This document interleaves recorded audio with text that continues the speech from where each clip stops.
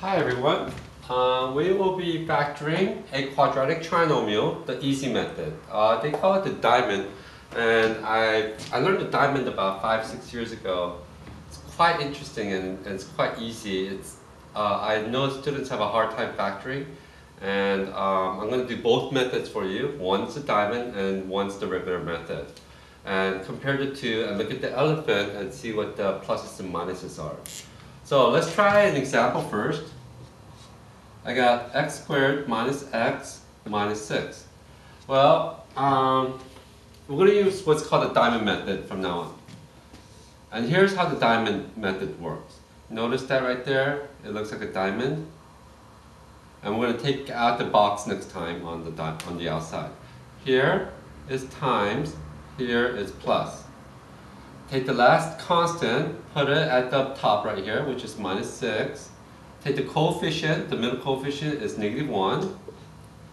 What two terms multiplies to -6 and adds to -1? Well, the factors of 6 are 6, 1.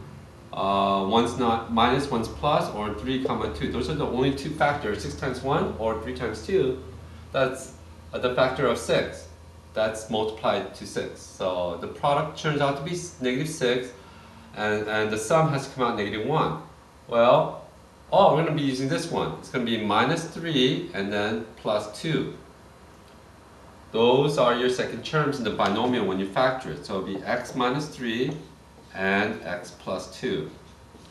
See how easy that was? Let's try to do this without the diamond this time. Let's use the regular method. Well,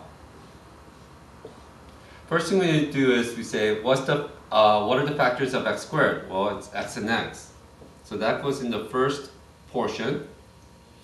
And since it's a minus, on the last portion, one's going to be plus, one's going to be minus. You might have to reverse it or check it later on. Well, what are the factors of 6? It could be 6 and 1. So if you use the outer and the inner, and we multiply it in FOIL, we're looking for the OI in FOIL, and that should come out to be a minus x. So you got minus x plus 6x is plus 5x. Oh, it doesn't quite work. So how about 1 and 6? That turns out to be minus 6x plus x. That's the outer, that's the inner. Still doesn't work. Well, obviously you probably know what the answer is by now. It's going to be minus 3 and plus 2. Minus 3x plus 2x is minus x. And that's what we had before. So that's one way to solve out this problem. The other method is the diamond. Just to make sure, FOIL it out. X times x is x squared. X times minus 3x is minus 3x. And then we multiply the inner, plus 2x, and then minus 6. Factoring, you're going to be doing a lot of factoring in high school, so get the factoring down. Let's try a little bit more difficult problem. Let's try example 2. 2x squared plus 5x minus 3. Some of you are thinking or cringing, this leading coefficient 2 is going to get in the way. So you can actually factor it, go back and forth, but the diamond method might be a little bit easier. So here's the diamond method. What multiplies? What adds? You take the leading coefficient, multiply by -3, you get -6 again. And put the middle coefficient, the 5, down here. What multiplies to -6 and adds to 5? You say, well, you got to put the fraction on here as well. For the leading coefficient of 2 or higher, you're definitely going to end up with a fraction. Well, it's going to be positive 6 and -1. So this multiplies to -6, this adds to 5. And the leading coefficient, 2x, I'm just going to put 2x here and 2x here, goes on top. So the 2x without the x squared goes on top. This one reduces to x over 3. So your factors are going to be x plus 3 times 2x minus 1.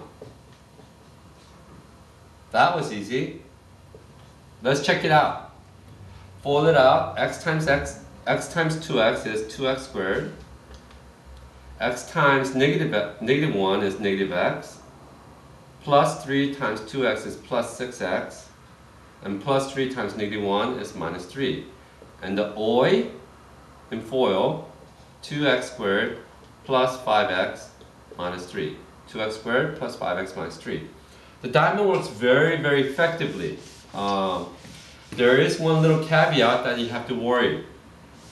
And here's the caveat. When you have something like 4x squared plus 10x minus 6, if you try to use the diamond on this, it will not work very well. You have a lot of problems with it. The reason why the diamond will not work is because in this situation, this trinomial, you must first factor out a 2. Because it's common, the 2 is common to the first term, the second term, and negative 6. So factor it out. On the inside, the first term becomes 2x squared. And then plus, drop that down. 2 times what is 10x? 2 times 5x. Or 2 times 5x is 10x minus 3. Oh, we end up with the same problem now. And so from here, you can factor it again using the diamond. It was the same previous problem, except it was a little bit different because we had a factor of 2 that was involved. Good luck, and thanks for joining Factoring a Quadratic Trinomial, the easy method, which is called the diamond. Most students should know the diamond. It's very effective. Sometimes it's easier just to factor straight out like this. Sometimes it's easier to factor. Good luck.